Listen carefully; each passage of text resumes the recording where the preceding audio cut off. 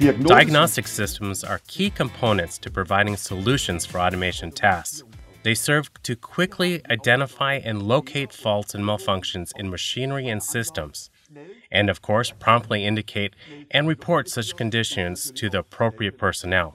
We've had integrated system diagnostics as part of Totally Integrated Automation Portal right from the start. These diagnostics report any faults arising in automation systems, such as broken wires or cables, and the related failure of load current supply.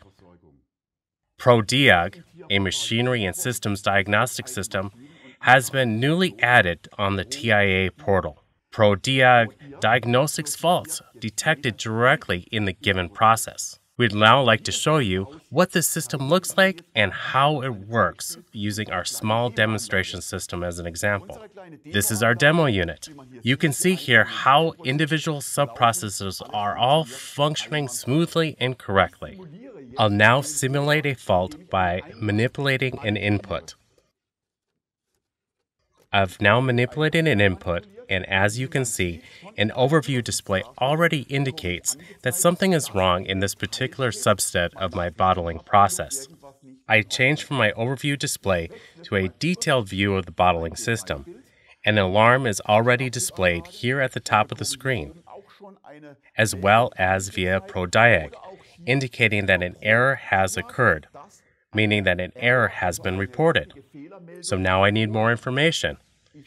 When I click Open the alarm indication, the report displayed here shows directly what operand is faulty and how and why an error has occurred. Normally, I'd have to call a service technician now who would use testing equipment to inspect the system on site along with other detailed diagnostics. Because at that moment, all I know is that the bottling process was unable to continue because, well, I don't know why. So I open my Plc Code Viewer to learn more. Here, I get a clear display showing precisely why the release for onward bottling has not been given, namely, because an upstream interlock condition has not been met. In this case, the release has simply not been given, or the alarm report has been received that inadequate pressure for filling operations is available. I can now quickly go to the relevant on-site location and see what the issue is. Yet, how did I manage to implement this in TIA Portal? I've already called up the overview module and my function block 11. That's my module for the bottling process. This function module is responsible for ensuring that the bottles are correctly filled. And you can see here, as well as the marking interlock fill process, that's my operand parameter that I monitor for interlocking purposes. It's my release signal. And why was that process not released? Because of an upstream interlock condition had not been met. Here, for example, the bottles are not in the correct position, or, as in our case, there is simply not enough pressure available to fill the bottles. Of course, I also have to monitor whether adequate material is in my tank. How did I engineer this interlock monitoring? In my function block 11, direct in the parameter bar of the function module.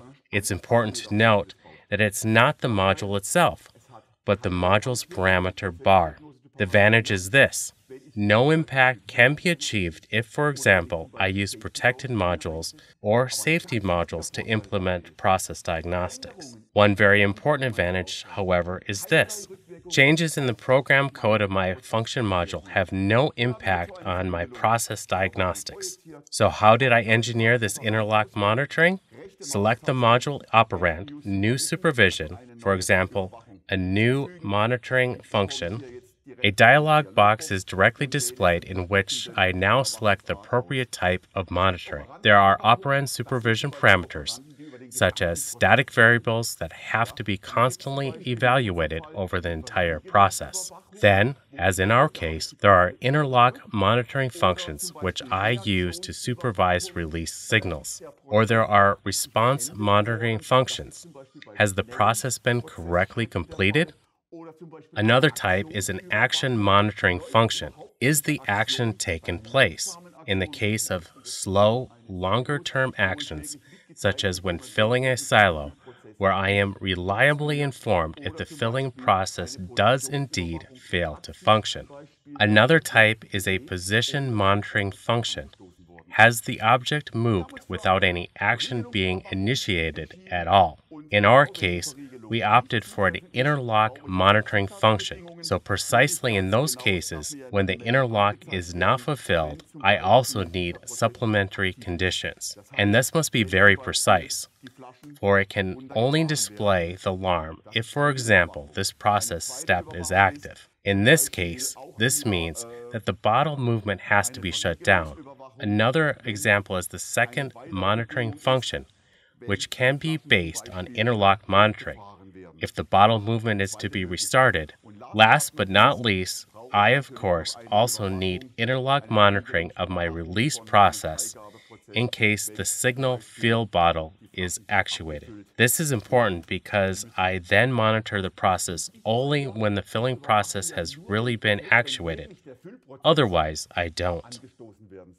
Yes, that is actually all I needed to do to engineer an operand monitoring function.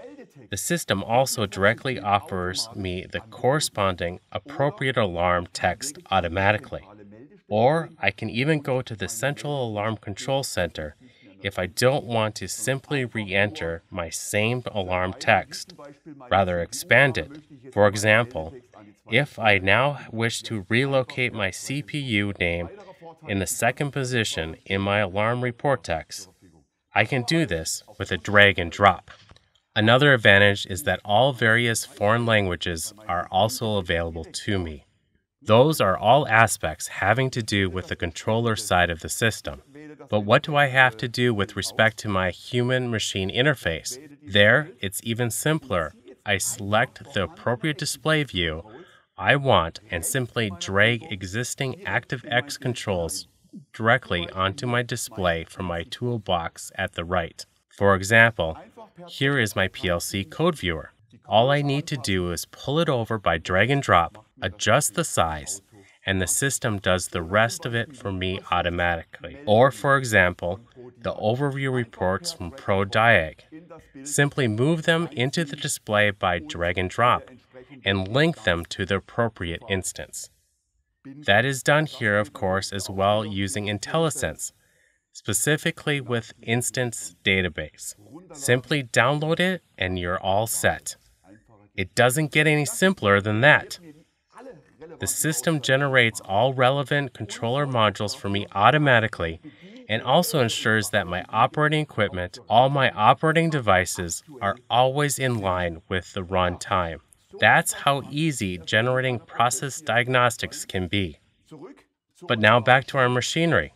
I now eliminate the fault by simply resetting the signal that the pressure in my bottling system is in order again. It is displayed directly on my operating device that everything is in perfect working order, and you also see that the process has restarted.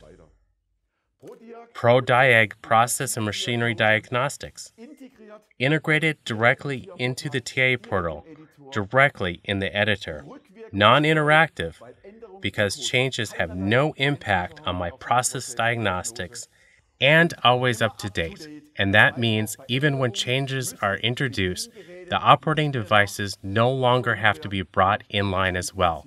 Rather, they synchronize themselves during the normal runtime. That's integrated engineering with the TIA portal.